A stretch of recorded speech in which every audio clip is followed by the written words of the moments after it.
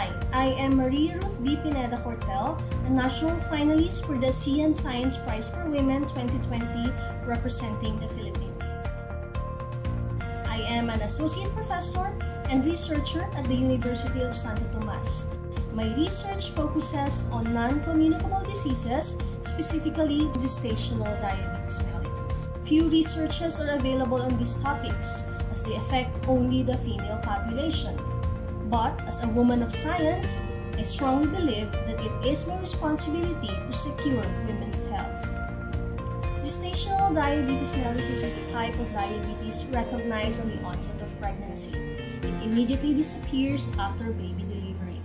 Although this condition is transient, it greatly affects both the mother and the baby, as it carries with it various complications. In the Philippines, the GDM prevalence is 29% in the year 2018. In the ASEAN region, prevalence ranges from 5 to 30%. The sad truth is that numerous cases are undetected because of lack of standard diagnostic tests. This sad reality hinders us to achieve Millennium Development Goals related to maternal and child health. What we can do about this is to find ways to prevent GDM from developing. By making diagnosis earlier, readily available and convenient. After all, prevention is always better than cure. As the leader of the GDM project, my team aims to identify early biomarkers of GDM. We are the students of Dr. Ruth, and the research gave us the opportunity to witness the need for attention in women's healthcare. The experience she taught us will reflect beyond, until we became medical professionals.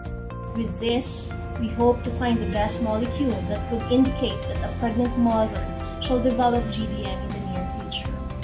By being able to predict the condition earlier, we will be able to prevent the development of the condition and likewise its complications. This is an effective strategy to improve maternal and child health.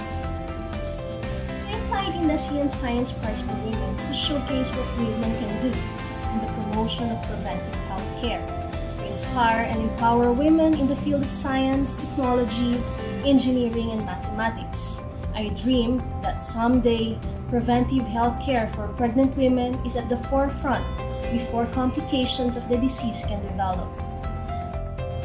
I firmly believe that an advocacy dedicated to women's cause is best championed not by another gender but by a woman herself.